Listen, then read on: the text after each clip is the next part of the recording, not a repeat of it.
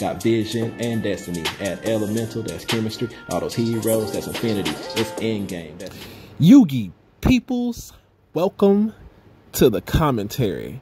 All right, so I do believe this is my round 2 match in the double box tournament. And as you can see, we got the Dual Academy red and yellow sleeves with the Dual Academy deck box, which means it's time to get serious. Yeah, we own that Omni Hero. I open up my starting hand and, you know, it looks okay, not the best. And, you know, I think we're just going to be kind of going off of the luck of protagonist powers here after getting ashed on my Stratos play. So, yeah, that leaves us with this Stratos and Poly that we opened up in our hand, which means we're going to go with the luck of the draw and throw on our Graceful Charity and hope the best. Yeah, we opened up what was it, Polymerization, Mass Change, Ash, and yeah, just not the exact combination of cards you want to get. So we're going to go ahead and grab our Graceful Charity, activate that Polymerization, go straight into our Sunrise to go ahead and grab that Miracle Fusion, then grab 2 cards and see if we can, you know, go ahead and get something rolling here. We end up drawing into Ferris without a hero to discard, and we also have what's the other card? We also have used our normal summon. So yeah, it's kind of hard to get that Ferris out there. We go ahead and throw away the Call by the Grave since he did use the Ash. We're going to Miracle Fusion here into our Infernal Rage using 2 different heroes with 2 different attributes. Go ahead and grab our favorite contact. And yeah, I think like one of the better things I like about heroes now is that we included Infernal Device off in here, which is a way to search for a hero outside of our Cross Crusader play. So that's going to allow me to search off the vanilla Neos to give me a discard for our Ferris. So yeah, we kind of took the long way around here, but we are going to get there. We're going to increase effect to send Vion. Of course, Vion is going to allow us to send our Denier. I mean, not our Denier, but to send our Mally to the graveyard there, and that will allow us to be able to get to our Cross Crusader so that we can add our Denier and be able to make DPE. So yeah, we're gonna go ahead and summon out the Cross Crusader, special summon a Mally, go grab the Denier, link those 2 guys off into Wonder Driver, activate Mally effect, special summon Mally, go ahead and set this Polymerization, activate it. Go ahead and use those 2 to make our DPE. And yeah, it's pretty good because at least we do have our at least we already have our mass change, so we don't have to worry about trying to summon our Shadow Mist here.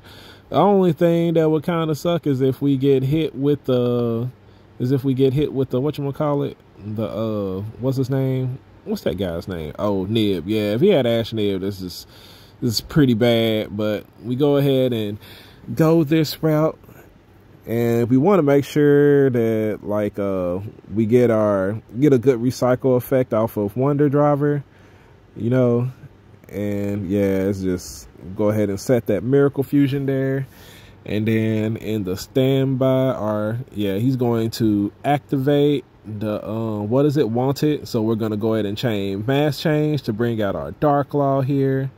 And we're going to Dark Law effect, and yep, we end up hitting I believe Turbulence. Sorry, this shop I haven't had a chance to like really find a good spot to record at. I just kind of sit at the table that I can, and yeah, as you can see, he's on Rescue Ace. There goes the what's his name? The one that searches out the spell card, the one that got put down to 1. But yeah, as you can see, his hand wasn't strong enough to be able to play through everything that I had. And you know, that's one of the things about heroes. It's like sometimes, you know, the hands can be horrible, getting drilled can be horrible, but if you can kind of play through whatever it is that they have and at least set up, you know, one of your decent floodgates, you know, we're probably going to win the game, because Dark Law and Plasma are very powerful cards. Favorite Contact was just like a huge addition to the deck. And yeah, so Now going into game 2, we want to go ahead and, I think like against this deck, I side out a lot of hand traps because I feel like a lot of times they're going to be able to play through them. That's just how, you know, all they want to do is get turbulence down to the board and, you know, set for a back row. And that's usually enough to buy them another turn through multiple hand traps. So what I wanted to do here was get in cards like Lightning Storm, Feather Duster, Evenly, and I went ahead and I do leave Crossout in going second because still those turns, even if you do get the board breaker, something to just like stop them, they can still draw you and you can end up losing the game because you can't, you know, do too much with your deck. Or, you know, even like Thrust is one of the cards that, you know, we kind of like really rely on going second now because, you know, it definitely allows you to search Fusion Destiny, and we know that's one card, DPE Plasma. But, you know, if you get hand trapped from the beginning with a draw, it doesn't do too much. So, yeah, as you can see, my opponent opens up, you know, pretty decently for Rescue Ace. He's got the 4 back row, and yeah, he go ahead and gets to what it is he wants to get to. He's going to be able to prospe here for 6. And fortunate, there goes the draw. Like I said, one of the cards you don't want to see because it can kind of end your turn. I was looking to see if he was going to get the Solemn J there, but, you know, Droll is pretty much just as good, except, you know, like I said, I am on Crossout Designator. So we are going to have that for the draw. I believe I saw that in my opening hand, so it should be fine. So he's going to go make the SP Little Knight, rescue his Turbulence, and yeah, go into my turn. And my hand is very, very, very good. Pretty solid here. We are going to proceed into the turn, try to enter the battle phase, and that's why you're going to see him start activating cards here. He doesn't want his cards to get to, you know, be gone too much. And there goes the SP Little Knight, Chain Emergency, banish those two, send the Preventer, and deciding what else he should banish. And gets all those guys off the board. Probably uses Contain or the other trap. Then the Preventer is going to trigger to special summon back out the Hydrant there, I do believe. And no, is it Hydrant? Yes, maybe. Yeah, it was Hydrant. So we're going to go ahead and activate a Hero Lives there. It gets ashed once again. Yeah, he's got that ash stuck to his hand, but because of the way my draw and stuff is, I could not go, couldn't activate the Crossout on that because I know that he has the draw in hand. So now I'm trying to decide what's the best player action. We're going to go ahead and Talents to draw 2. We end up, he goes Crossout. I mean, he goes draw. We're going to cross it out. And yeah, we draw into a second a Hero Lives here. So we're going to a Hero Lives here because I couldn't just normal summon the Vion because that would have got me hit with this card right here, and then I wouldn't have been able to do anything with the Vion. So after we Hero Lives a second time for Stratos, we're able to send the Vion. Now we can get rolling. He's only got 1 card left in hand.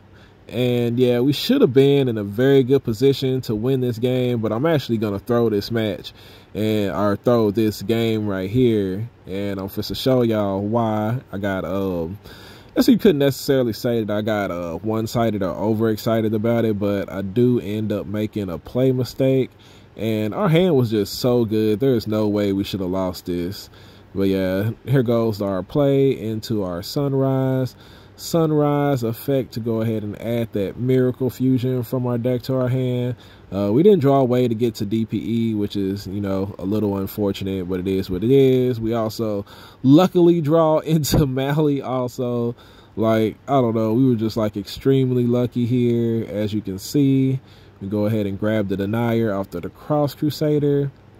And trying to decide what other route I can take here. Go ahead and Miracle Fusion. And go ahead and make our Infernal Rage, even though we sided out the favorite contact.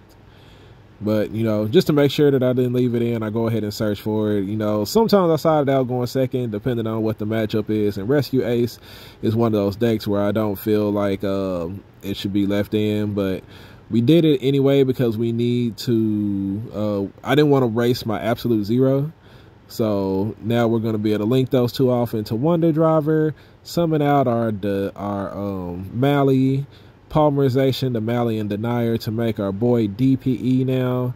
And, you know, come to think of it, like, if we had arrived to this position earlier and if we had favorite contact inside of the deck, we probably would have ended up winning this. Just checking his graveyard to see what he has down there. We're going to go ahead and activate Thrust.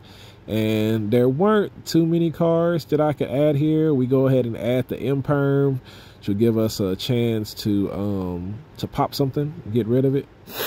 I mean, not pop something, but to go ahead and use his effect, use the effect of Infinite Impermanence to negate the effects of one of his monsters. We go ahead and proceed to end phase, allow the SP Little Knight to resolve. We're going to activate DPE, pop the Little Knight, and here's where I messed up because I forgot that the Turbulence was going to destroy my card when one of his cards gets destroyed.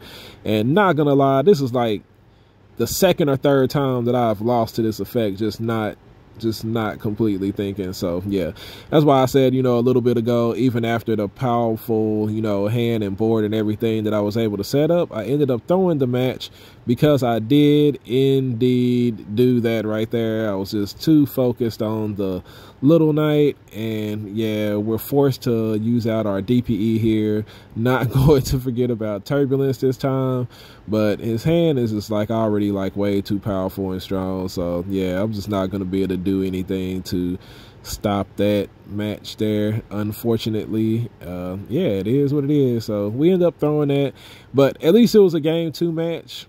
But, you know, always remember, you know, it's probably, even if you already know what all their cards do, take a second look at them, make sure that, you know, you understand everything that's going to happen when you start popping their cards and stuff like that. So yeah, now going first this turn, I think like the main thing I do is I leave in like one of each hand trap, except for Droll. I typically tend to leave in 2 of those, so that, you know, in case I do draw one, I can still cross it out. But the other ones I tend to not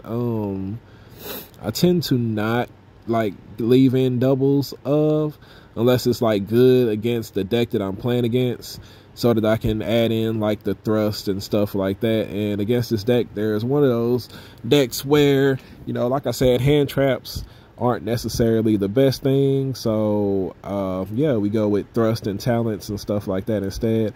I have to start my turn off with Fusion Destiny, and I do have the cross out in hand. So yeah, I was pretty happy about that. That way, if things did just like completely go wrong here, I would be able to cross out the Ash because I didn't have any other starter in my hand. But we're gonna go typical Mhero combo here. We're going to start doing things with Denier and Mally. And we're basically, you know, doing the 1 card Fusion Destiny combo into our what's his name? Into our Plasma. And he's going to Phantasme here on Cross Crusader to, you know, get his Graceful Charity on. We're the ones that are supposed to be doing that. But we go ahead and add the Stratos there. Stratos into Plasma, of course.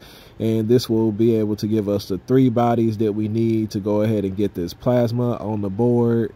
We are going to Thrust here before we decide to give that Phantasme the big suck. We're going to Talents.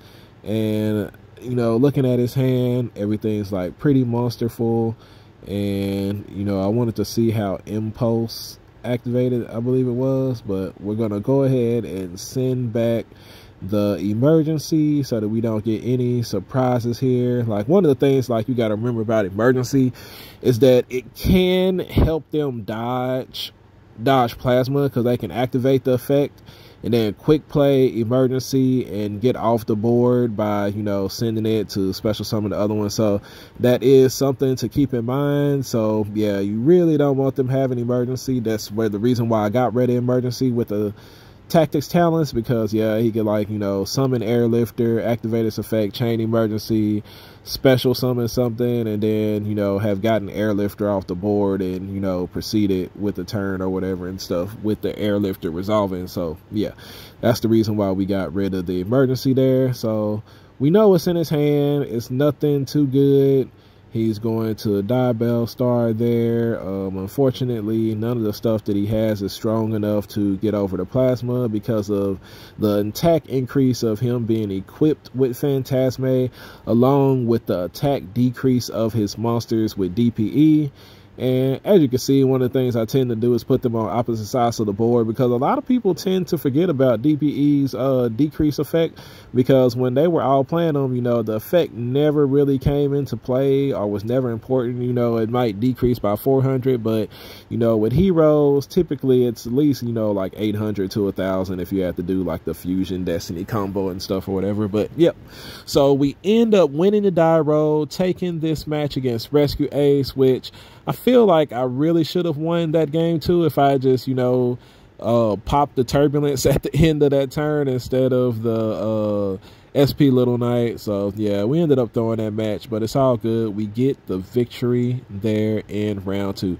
And appreciate everybody for staying a while to listen, and I will catch y'all on the next video. My wingman, he come through, he level up, he go cool, he's shining out and popping to over 9K. That's a breakthrough. We on top now. Here's a look at our world.